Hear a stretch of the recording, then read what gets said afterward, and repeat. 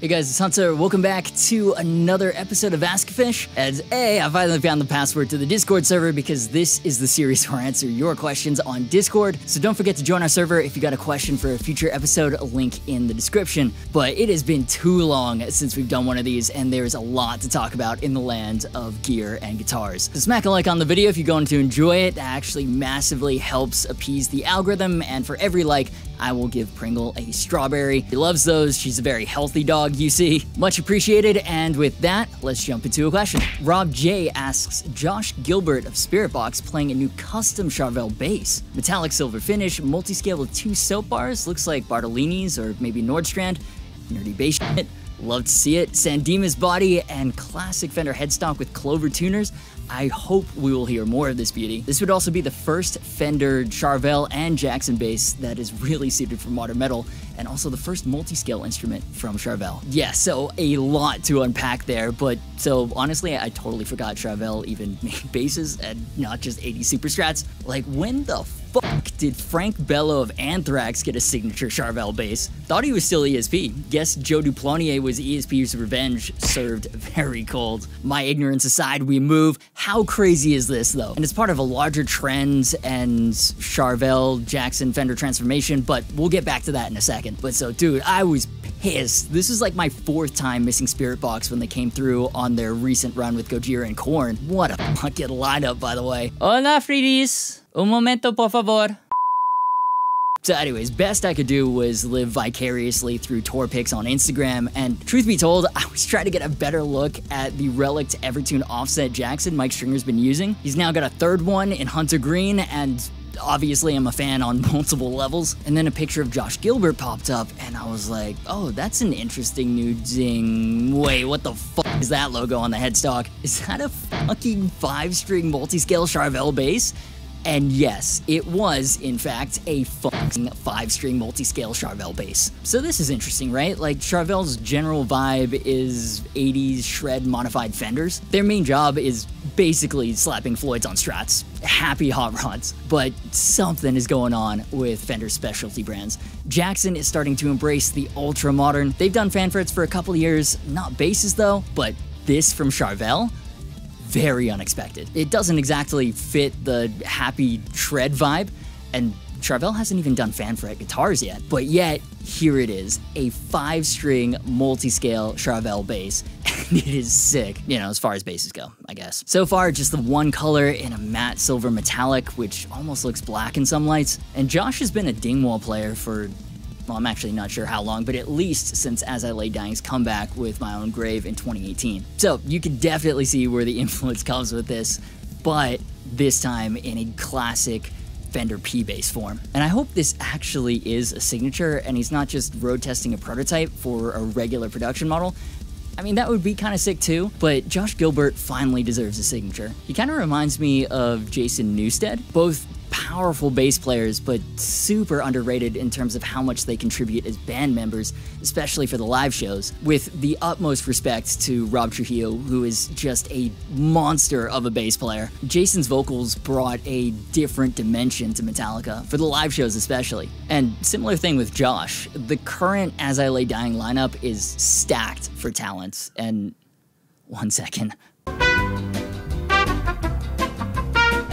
Alright, crisis averted, everybody calm down, we move. But so what I was saying is the current As I Lay Dying is completely stacked with talent, and Ken Susi is of course the homie, but Josh brought a different dimension to the band with what I'd call probably the closest thing there is to perfect clean metalcore vocals.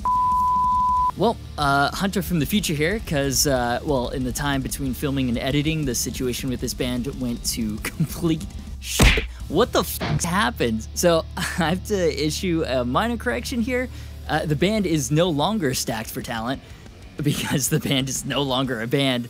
Again, there's nothing left but the wreckage of a greater foundation, right? God damn it, you know they have an album coming out in like 2 weeks? The whole situation is just insane and bizarre, but anyways, back to Josh's much more stable and healthy situation as bassist and clean vocalist in Spiritbox.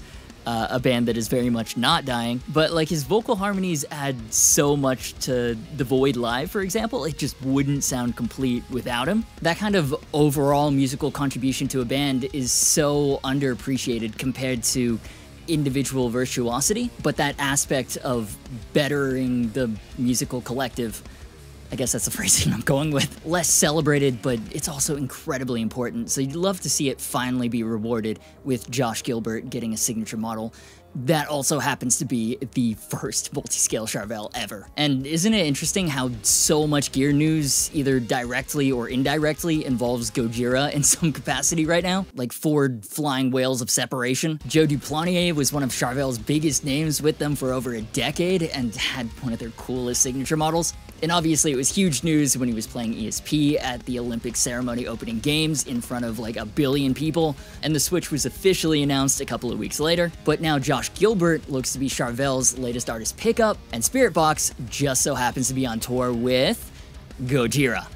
It's all connected. But speaking of connected, it seems that 734,985% of viewers have not connected with the subscribe button. Consider doing that if you're enjoying the content. We just hit 200,000 subscribers. That is insane. Let's see if we can get to 250K. But now what's also interesting is that a few months ago, Charvel actually teased another super modern metal bass, and all but confirmed signature model for 3 of Sleep Token. Roasted maple neck and fingerboard with a reverse vintage style headstock and the vintage toothpaste scripts logo. I'm such a sucker for any modernized vintage concept. So sick. Love how there's one tuner on the opposite side like a 5-string bass would have too. And look at that pickup configuration.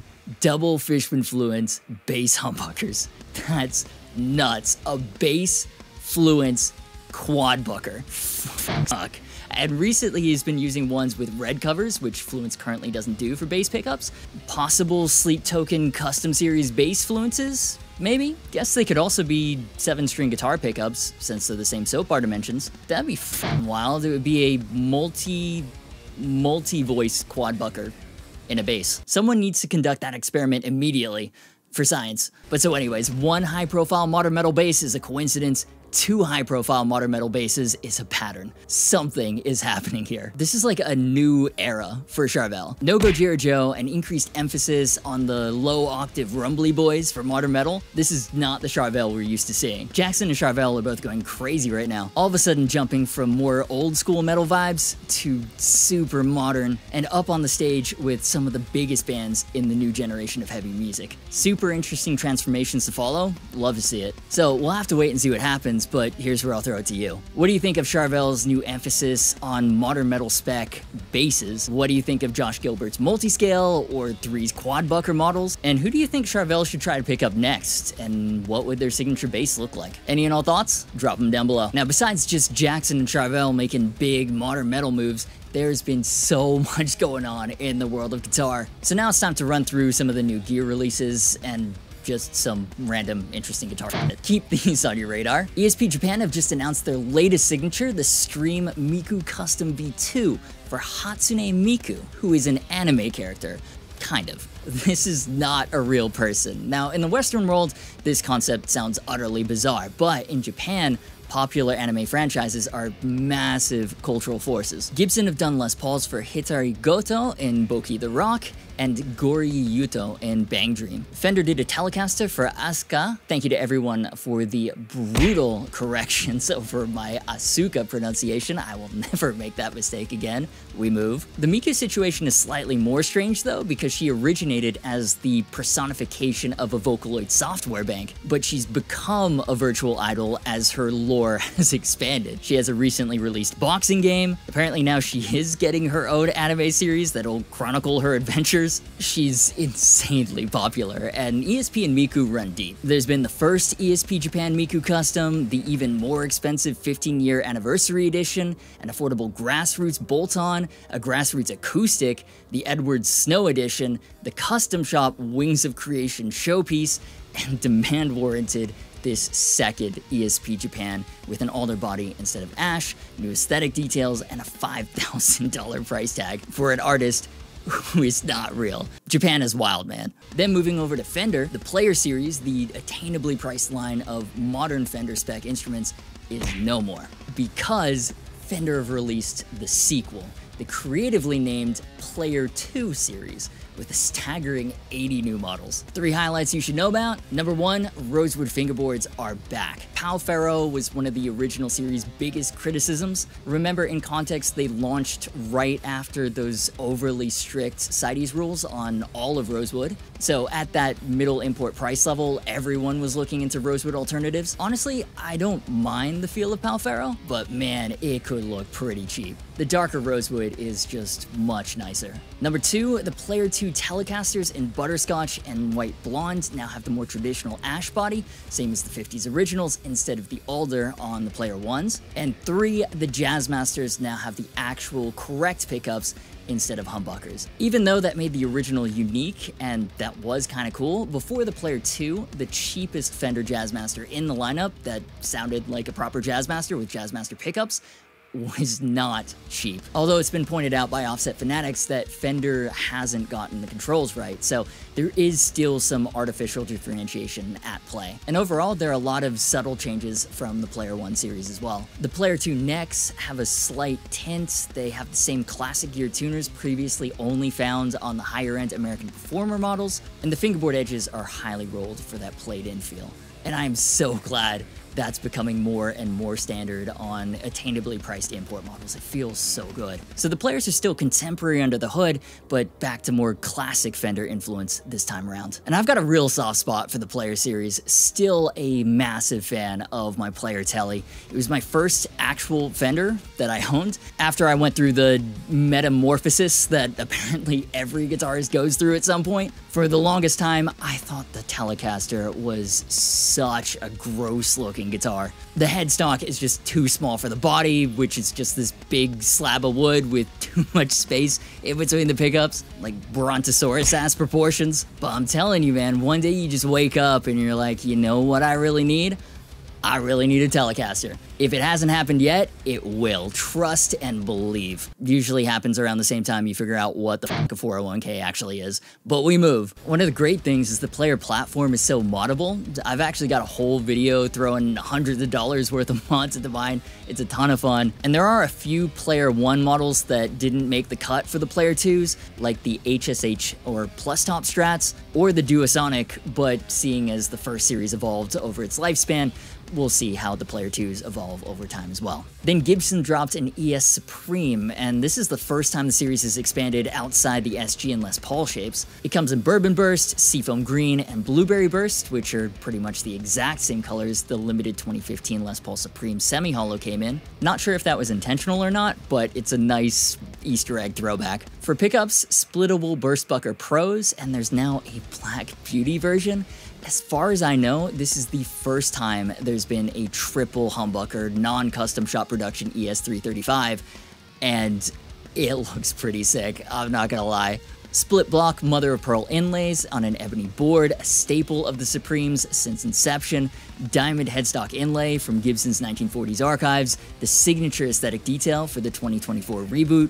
The original Les Paul Supreme was unique because it had an aggressively chambered body with an arched front and an arched back. Those features did not carry over. So in a sense, the ES Supreme is arguably more authentic to the spirit of that initial design than even the latest Les Paul Supreme is. Then, kind of related to what we were talking about earlier, Gojira's Joe Duplantier has officially left Charvel and joined ESP, but they'd been together so long you'd almost consider them inextricable, and it's been confirmed that he is exclusive to ESP now, so let's do a quick recap of his decade-plus long history with Charvel. Might be the last chance to pick up one of these Charvel Gojira Joe signatures before they go for ridiculously jacked up prices on Reverb. Joe started using Charvel in 2013, playing both a Skatecaster and a prototype of what would later become his signature model. The 2014 USA signature eventually came in satin black, and in satin gray, dropped the Strat headstock and adopted a Tunematic bridge and tailpiece combo. In 2017, they released the Import Pro Mod Sandema Style 2 signature in satin white. It retains the sort of Les Paul in disguise vibe. Most of the same specs, mahogany body, mahogany neck, compound radius ebony fingerboard, but the affordable version came with Duncan-designed pickups instead of the Charvel custom MFB humbuckers. Then in 2020, they dropped my personal favorite, the more premium-spec'd Pro Mod, with his then new signature DiMarzio Fortitude Bridge humbucker paired with a PAF 36th anniversary neck. Natural mahogany with a black pickguard, worn nickel pickup covers, big block inlays. Absolutely love this blend of vintage and modern. Now, it's awesome for Joe that he's on the same artist roster as Metallica, well deserved, but not gonna lie, it's gonna be weird never seeing him again with a Charvel Telly. And finally, a legendary brand is back. Kind of. Starting in the 1950s, for about 60 years, Manhattan's 48th Street was once a guitar mecca known as Music Row, and home to the famous Manny's Music Guitar Shop. Eric Clapton bought his Les Paul Custom there, Jimi Hendrix bought his Woodstock 1969 Strat there, founder Manny Goldrick was apparently the one who recommended the wah pedal to both, even Buddy Holly bought his famous Strat there. The Wall of Fame featured signed photographs of all the stars who had visited that hallowed ground: Led Zeppelin, the Rolling Stones, Janis Joplin, the Beatles. Manny's neighbor, Sam Ash, bought it in 1999 and then closed it in 2009. But with Sam Ash now bankrupt, they sold the Manny's trademark to Vista Musical Instruments, owned by the Singaporean company BandLab Technologies, who also now own NME. And in recent years, Vista have also bought Heritage guitars, Harmony guitars, Mono gig bags, Teisco, and Dawson's. They've built a portfolio of historic brands that still have irreplaceable lore and name value, but needed investment to recover and thrive in the modern space. Manny's former home was demolished in 2017, so whether it's a new modern physical location or a digital relaunch, we'll have to see what Vista's planning. And now it's time to hear from yet another adoring fan. It's the high praise of the week. You have a punchable voice.